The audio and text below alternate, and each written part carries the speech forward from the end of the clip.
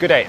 Because of my love for Australia and the country, I wanted to do something really unique and special in terms of the race helmets for this weekend. So that's how we found Ricky, who is an Aboriginal artist, and yeah, we started speaking, and he came up with these ideas for this Grand Prix, and yeah, he can explain the meaning of these two helmets. Thanks, mate. Yeah, as a summary, this helmet here acknowledges the journey that we take on country and walking really respectfully on Aboriginal land. And this helmet celebrating Aboriginal people and culture and 60,000 years of connection to this country, the oldest continuing culture in the world. Something that is really special, and sharing that connection with yourself is really an honour to paint these helmets for you. Thank you, I love them.